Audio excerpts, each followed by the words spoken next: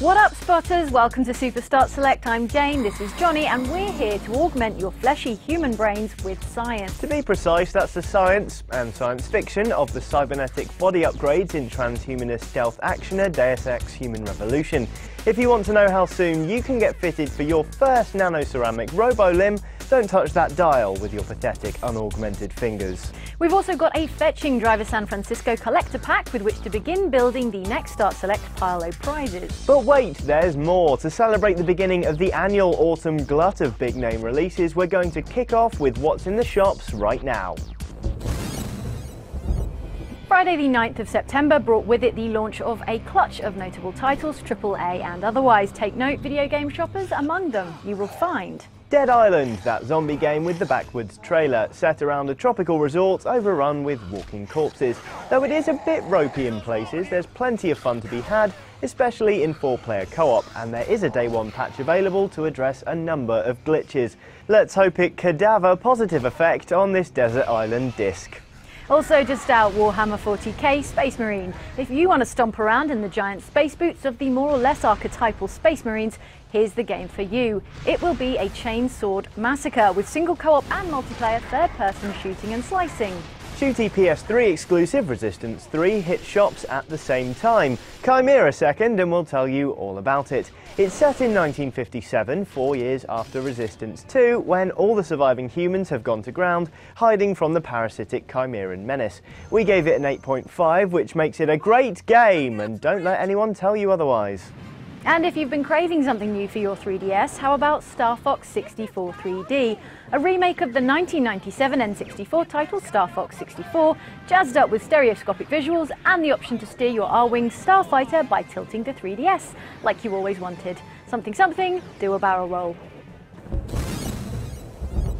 Every day, modern science brings us closer to its ultimate goal, letting humans fire ball bearings in all directions from their upper bodies like shrapnel lawn sprinklers. But just how close is that glorious inevitable day? GameSpot UK's Dr. Professor Cameron Robinson PhD puts on his science hat to assess our chances of getting powerful cyber prostheses as seen in Deus Ex Human Revolution in the near future.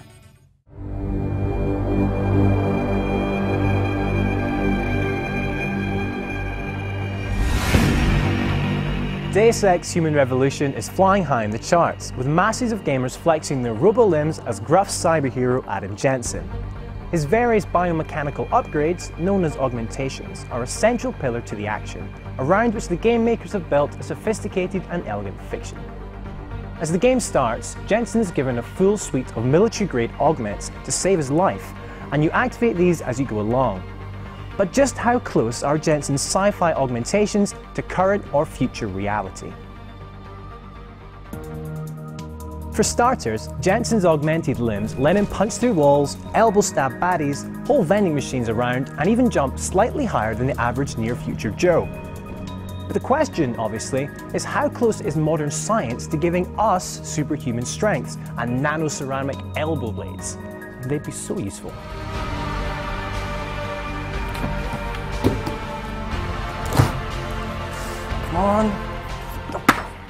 So, how close is the science fiction to science fact?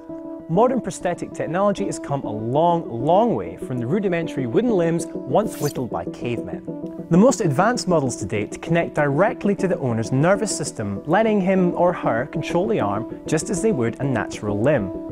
Complex gripping tasks like picking up smooth objects and even excelling at Swedish board games are now possible with these impressive appendages. While these developments are amazing and clearly life-altering, if it's wall-smashing strength you're after, you really have to go to the world of powered exoskeletons. Now these range from the badass to the not-so-badass, but they're admittedly not true augmentations. You don't get them bolted onto your torso, they're more something you climb inside to say, do battle with a monstrous alien queen? When it comes to legs, however, researchers are really upping the augmented ante. Carbon fiber blades, or cheetahs, have proved so successful that athletes like Oscar Pistorius, a double amputee with just such legs, were banned for a time from competing alongside able-bodied runners, as the flex of the carbon fiber was judged to be better than the human ankle. Now that's what we're talking about. The ban has since been overruled, and just last week, Oscar became the first Paralympian to compete in the World Championships, helping South Africa to a silver in the 4x400 metre relay. Nice work.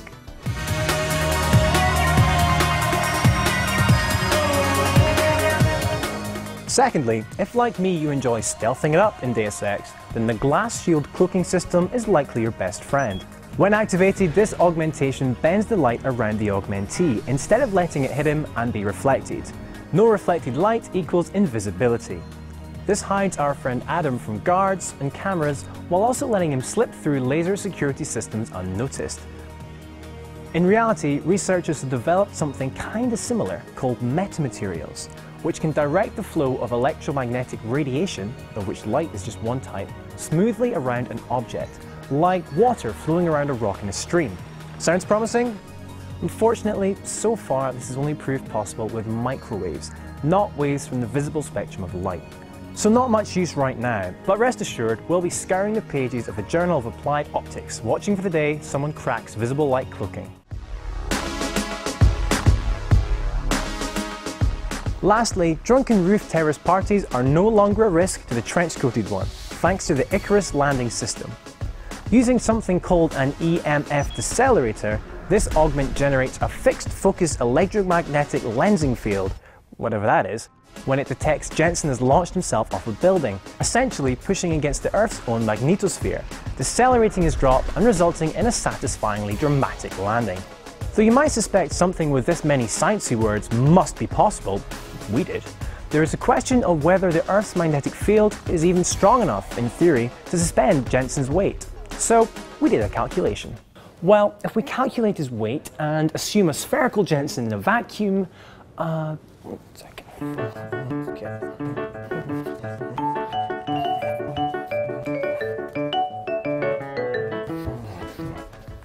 have to get back to you with the numbers, but bear in mind that the Earth's magnetic field is pretty weak on the planet's surface.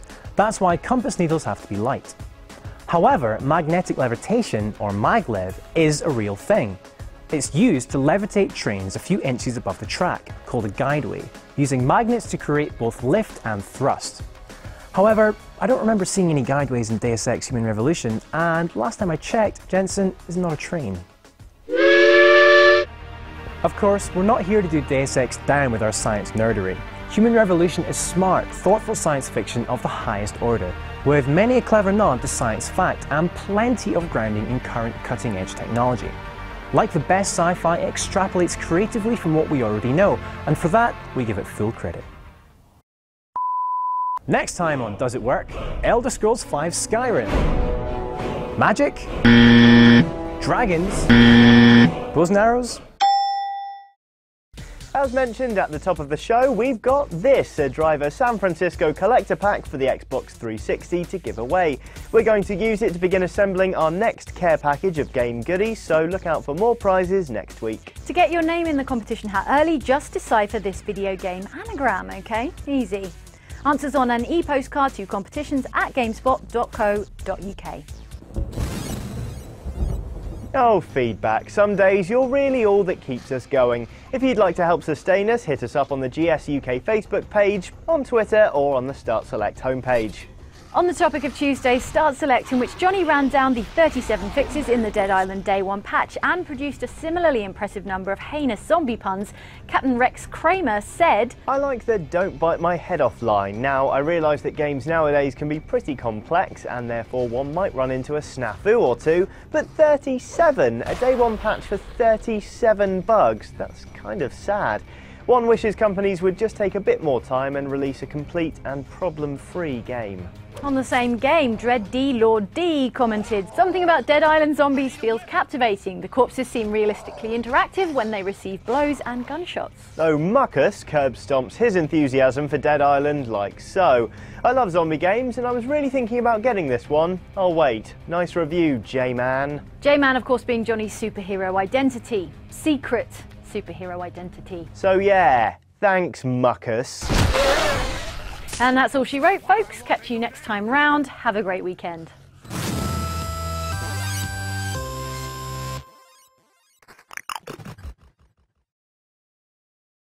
Scroll, scroll, scroll, no more scroll, jokes scroll. about shutting down Start Select. Uh-huh.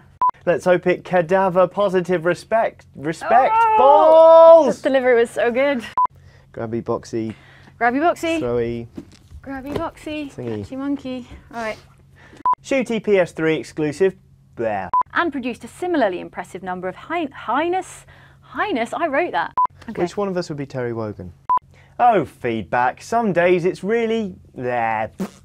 Sorry, that's me, not the script. All right. Thanks, Seb. Ooh, that's cool. No thanks, camera card. No, you're all right, camera card.